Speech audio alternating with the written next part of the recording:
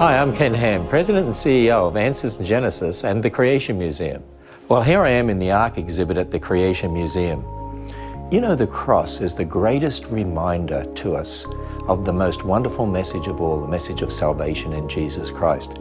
Actually, the Creation Museum was built as a reminder for people that God's Word is true, the history is true. That's why the message of the gospel based in that history is true.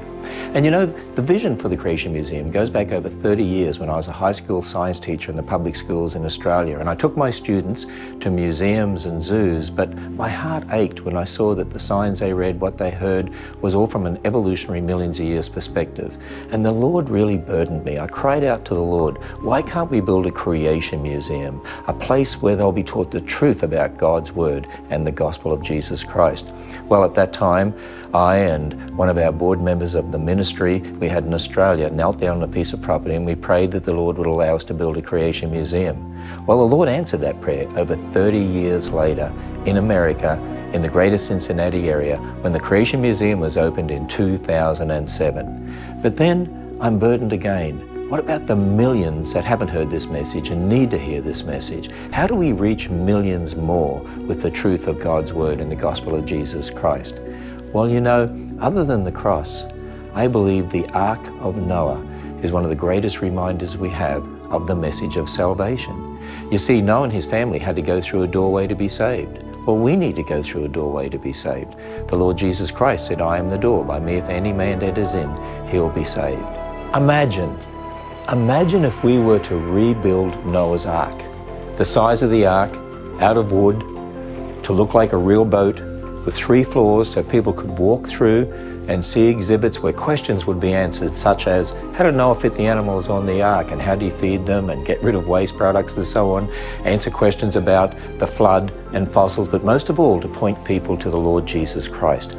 What a reminder this would be. In fact, we call the project Ark Encounter, because we want people to come and have an encounter with Noah's Ark, but at the same time to have an encounter with the Lord Jesus Christ. What a reminder for the world of the truth of God's Word and the truth of the gospel.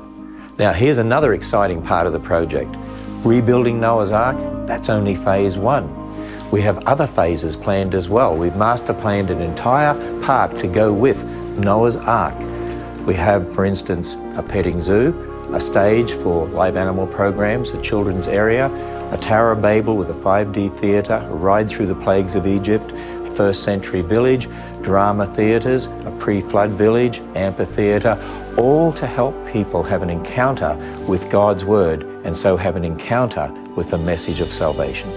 Well, I do hope the vision of the Ark and the opportunity to share the truth of God's Word and the gospel with millions across this nation and around the world has been an encouragement to you.